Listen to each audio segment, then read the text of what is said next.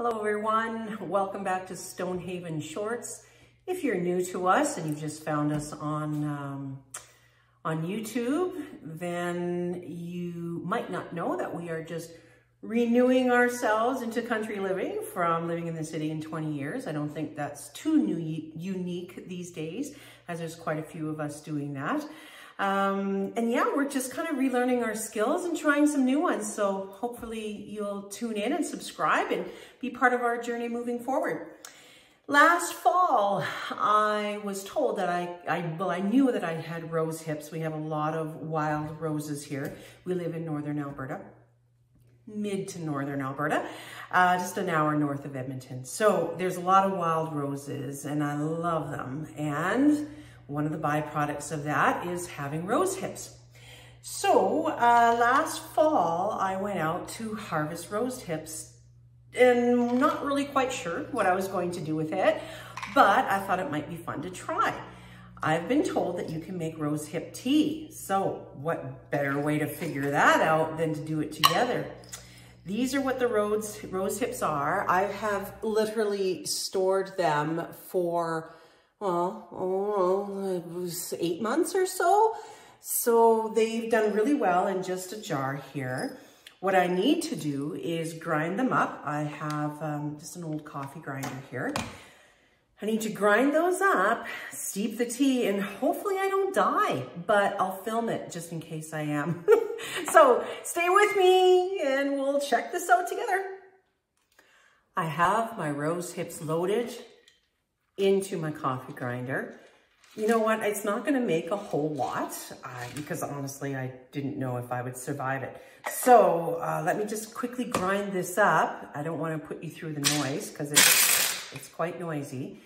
And then we will put it into our handy dandy tea bag, dip it in some hot water, and we'll see what happens. Hang in. I took the grinding to about 30 seconds, and I have to tell you, I am very surprised at the fruity smell that is coming out of this. It's kind of like a strawberry meets a raspberry smell. I'm shocked. Clearly, I haven't done a lot of research on this. I just wanted to show you what that looks like. You can see some seeds in there as well. It's not going to feed through. Obviously, we're going to put it through a tea bag, but a remarkable smell, a lovely smell. I am going to put 2 of the perfect teaspoonfuls in here because I'm only going to brew 1 cup, and we'll see what happens. My little tea pot is ready to go with some hot water. Now, perhaps I should have looked at a better recipe and maybe I should have boiled this water. It is almost to boiling, but it's not entirely boiling. So I'm going to let that steep for about 3 to 5 minutes. We'll pour it out and we'll see if I can live to tell the story, folks. I ended up having to boil the water. I had left it steeping just with close to boiling water for about 5 minutes, and it wasn't even changing color. Now, maybe it doesn't change color, I don't know, but I went, boiled some water. Now it's been steeping for about 3 minutes. Not a whole lot of change in the color. I don't know if this is gonna work, everybody, but you know what? Let's taste it and see. Maybe it needs to steep a lot longer, or maybe that's just the way that it looks. It almost looks like apple juice. It's not a very strong tea, which I get. Maybe it just isn't a very strong tea. So, all right, who has 911 ready to go for me? Let me smell. It smells good. It doesn't smell like it has a lot of that fruit smell that it once did. So,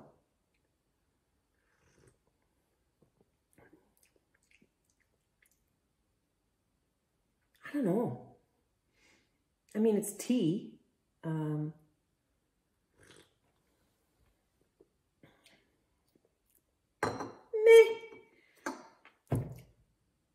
Honestly, you know, you can try it. It's not doing much for me, Maybe I'll have to let it steep some more. Maybe I need to add some honey or lemon, but I'm not tasting it. Now I'm a big coffee drinker, so maybe it's just tea and maybe it's just not my thing. I don't know, but I really wanted it to work.